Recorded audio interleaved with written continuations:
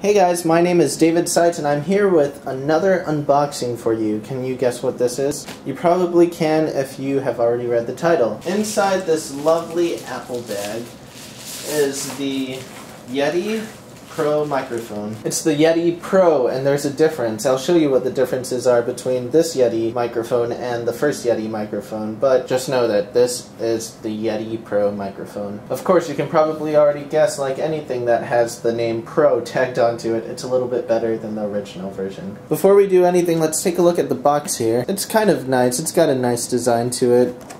Here's the top of it. A cute little image of a Yeti singing, and I guess being recorded by the microphone inside the box.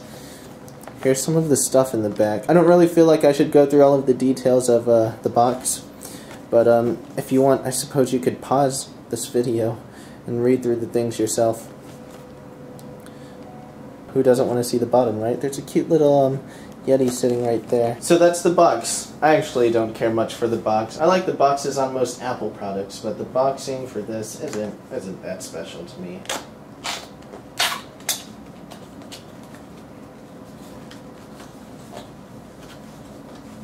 This box is kind of hard to open.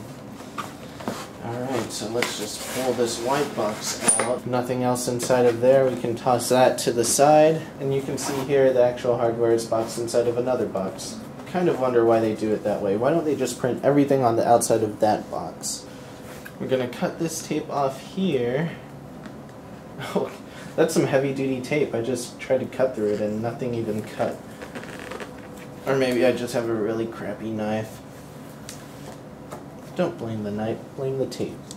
Alright, so we've cut that loose, so let's take a look inside. Right away, you get your USB cord, your XLR cord, and then what looks to be a booklet with lots of small pictures of Yetis on the back of it. It's a nicely designed instructional manual. Getting started with the Yeti Pro.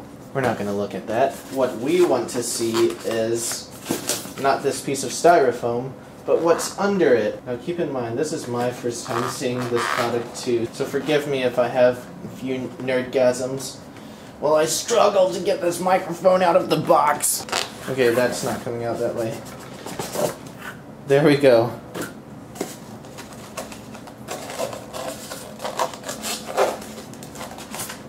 That was kind of hard to take off. Ooh, yay! Candy. I love when they include candy. I'll save that for later. Alright, so here it is. This is the microphone.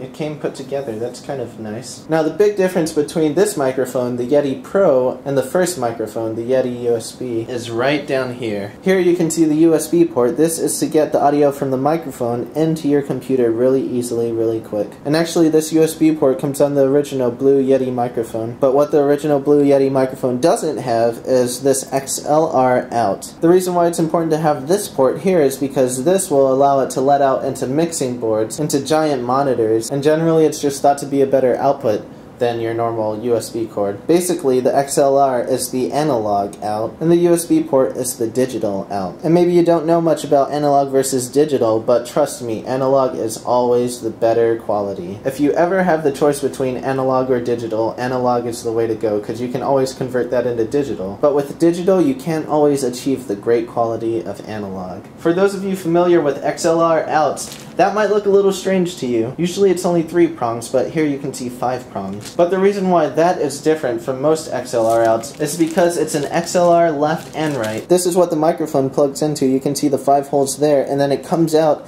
into this. Those of you familiar with XLR cables are probably a lot more familiar with this. Why would it even need left and right XLR outs? That's because this records not in mono but in stereo, so it'll pick up from the left and right, and of course it helps with the quality. I'm really excited to start using this, and I know exactly what you guys are waiting for. You're waiting for a test to hear what this microphone sounds like, right?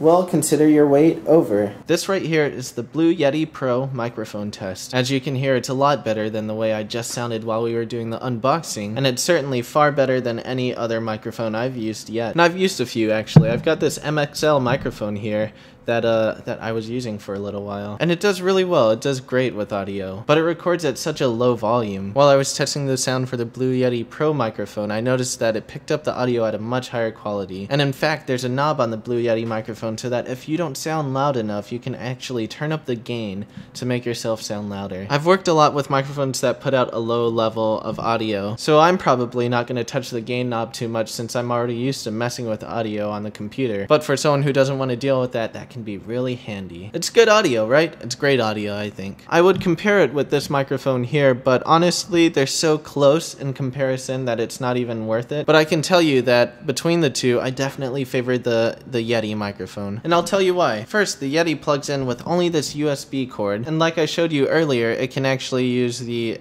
XLR out at the bottom of the microphone. That USB cord just goes straight into your computer. I've got it looped all the way around my desk, but it goes straight into your computer and you can use it from there as a microphone. With this microphone, it only goes out through XLR, which means that you're probably going to need phantom power, which is what I have for this microphone. It didn't come with a stand, and it didn't come with this piece here. These are all separate things for it. And then from the phantom power, you need an XLR out to mini in. And just doing the math, that's already 4 extra accessories going into using that microphone.